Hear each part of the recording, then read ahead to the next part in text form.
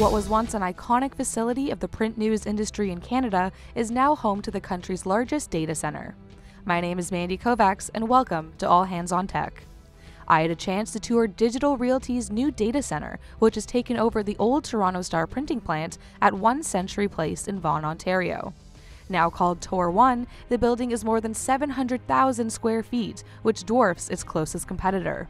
But size isn't the only reason the old printing plant is perfect for data center activities.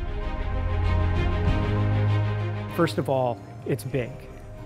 It's got plenty of room to grow.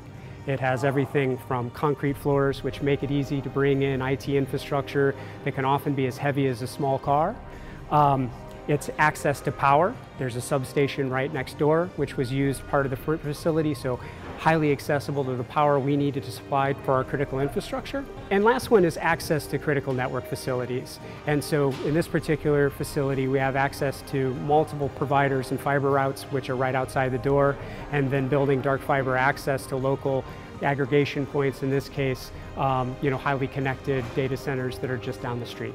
It's been a unique opportunity to retrofit a print factory into a data center. And so, we have completed our first phase. Our first phase was actually the original mail room, which to some degree was a bit of a blank slate, wide open space, which allowed us to easily partition out the necessary infrastructure, walls, and power supplies for our customers. The facility has 23 computer rooms with as much as 3 megawatts of power capacity per room.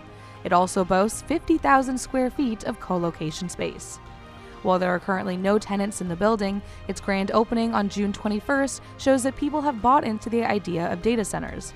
The computer room sits empty for now because the company wants to see what its customers will need before installing equipment.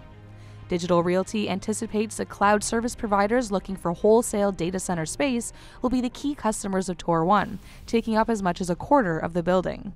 There will also be plenty of retail data center space available to businesses who run their own infrastructure. There's over 15,000 technology companies in the Toronto market, right? So that's quite vast. That gives us, that market opportunity exists not only for us to talk to those individual enterprises as potential consumers, but also the base of customers who operate out of this facility who are targeting those technology companies. It's a strong macro environment for all of us. And it's no secret that data centers are incredibly resource intensive, but Tor 1 is employing a number of innovative ways to reduce its environmental footprint. We are designing the power supplies so that we're modular. We can deploy power incrementally as customers come in, as their customer base and utilization grows.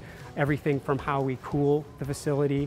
We use outside air, which we're not using critical resources such as water in the cooling process. That allows the facility to be highly energy efficient. We're able to pass that efficiency markers back to our customers, and then they're able to pass it on to their customers as a signal to the market that we really care about the resource utilization as we deliver service to our customers. Tor 1 also has a large generator that can power the facility for more than 48 hours if there's ever an electricity outage. It can also be used during peak energy times to reduce costs. And we can't forget about security either. The building itself features robust physical and virtual protection so that all of its content stays safe.